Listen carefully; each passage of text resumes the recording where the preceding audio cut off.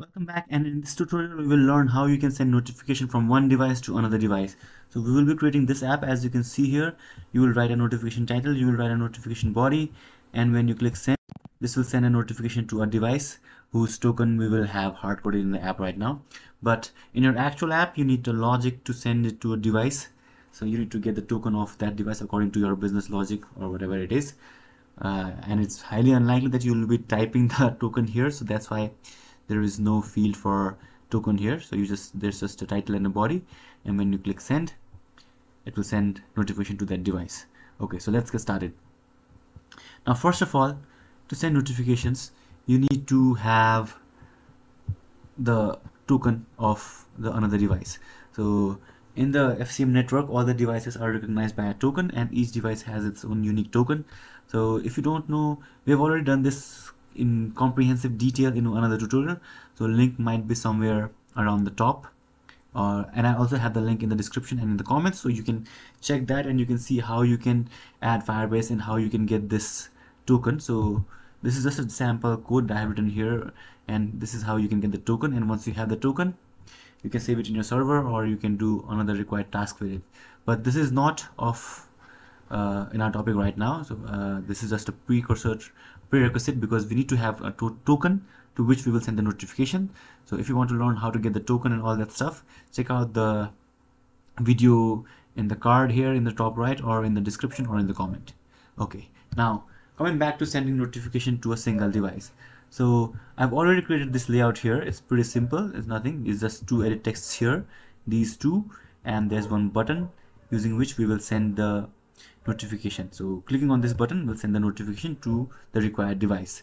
Now what is the required device? It might be different according to your different business logics, but for the sake of this tutorial, we'll just have a token hard-coded, and we will send the notification to that token, to that device. Okay, so create an activity. I've just called it activity. I've messed up the spelling here.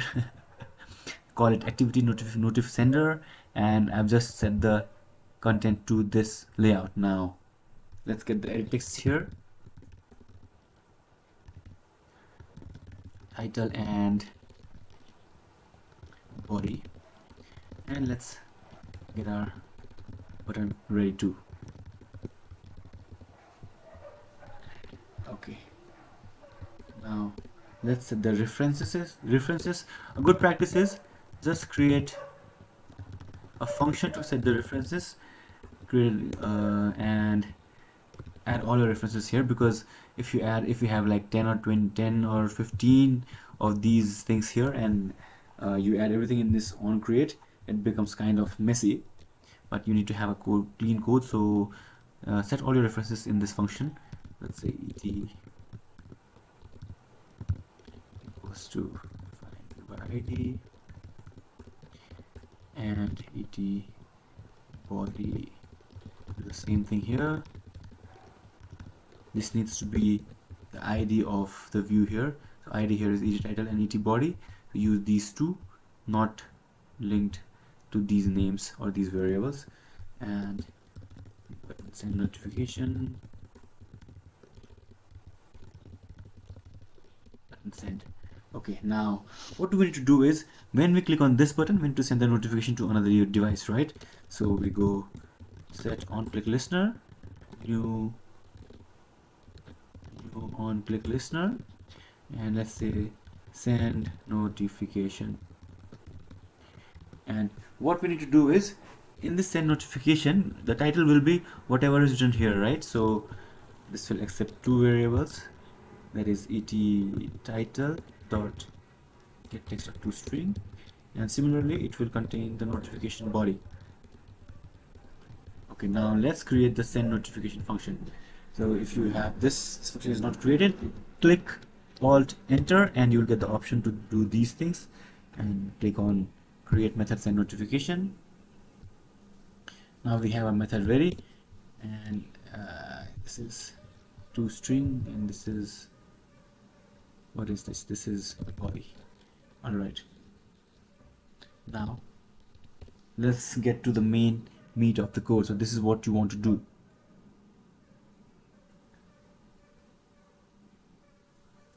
First of all, we will need a token here. This is going to be token of receiver device. All right, we will replace this with the token token of the device to which we want to send the notification. Okay, now what else do we need? Yeah, okay, for the sake of this tutorial, you can send this using Volley or Retrofit or whatever, but if I use Retrofit, I'll have to create a lot of different helper classes and stuff. So I have just used OKHTTP. So if you want to use OKHTTP, you can just implement this. All right, this will also be in the description below. Okay, now one thing is, to send the notification, it's very simple. We just call the API of FCM or Firebase. We call the official API. So what we do is,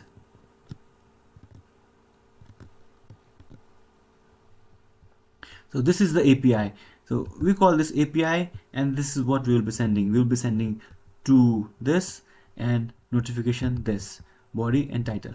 Now you can send data. If you want to send additional data to the user, you can send it using something like this. So there's another key data, and inside this you can send whatever you want.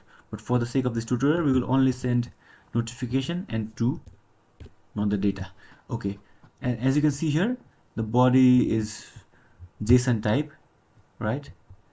So this is what we will do. Now you know what to do. You need to call this API and send this data, and this notification will be sent to this device. Okay, so let's do this using OKHTTP. So first of all, I will create an OKHTTP client.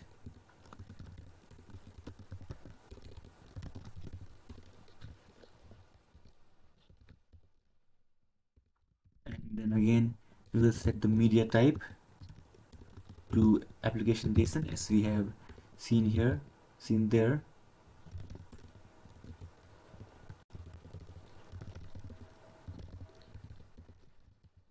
Now we need to create this JSON. All right, as you can see here, this is one JSON, two, and inside notification we have another JSON. So let's first create the notification.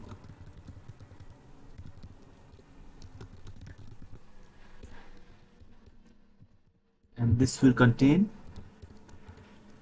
the two part, and this is the token here, and this contains the body, and it will be the body that we want to send as the notification body. As you can see here, there's an error here. This is because there might be some exception. So to resolve this, again hit Alt Enter together, and it will give you an option surround with try catch. Instead of putting just one thing in the try catch, put another thing also, and in the catch thing, instead of throwing the error, we will log it so we can know what happened. Okay, so now we have the to and body of the JSON object. That is, we have this part ready. Now we need to and notification. So that is another JSON thing.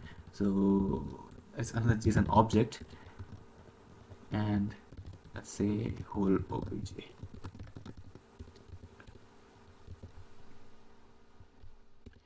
And now in the whole object we have a string. Sorry, this is not to, this is title and body. So this is title is already there, this is title, and in the outer JSON object we have to, that is the token, and then we have, what do we have? We have notification, right? And this notification is JSON notif that we just created. Okay, so now our notification object is ready. Now we just need to send this to the Firebase API. Okay, so create a request body,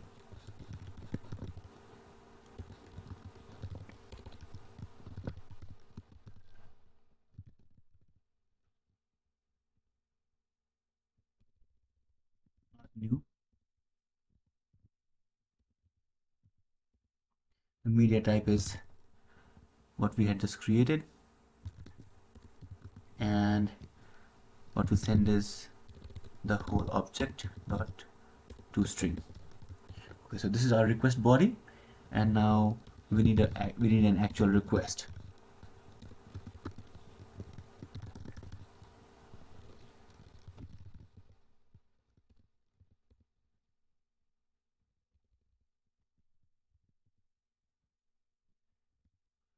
And we need the URL of FCM here, and then we need, this is a post request, so we need to use post, and we'll be posting the body, that is not body, our body, and we will need to add header. It is as you can see here, okay, in this header we have content type and authorization, right? So this key is what we'll need to send as the header. So in authorization header, you need to add a key with your server key, right? And we add another header that sets content type. And as we know, content type is application/JSON. And then we do build. So our request body is already ready, that is this whole notification thing, and our request is also ready with headers and body and everything required. Now we just need to call the API.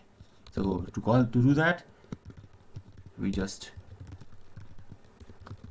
do client.new call, and then we send our request body here, request here, and then we execute it, and we are good.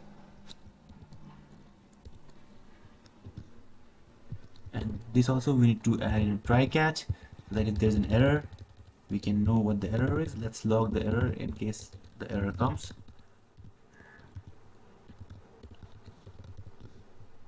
And we are done. So whenever the user clicks on this button, this function will be called, and in this function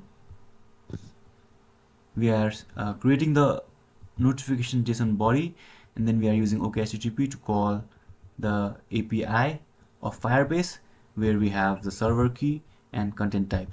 Now how you can get the server key, where you can get the server key, and how you get this, again I'll have link to those videos in the description. Check that out, and if you have any problem, let me know in the comment section below.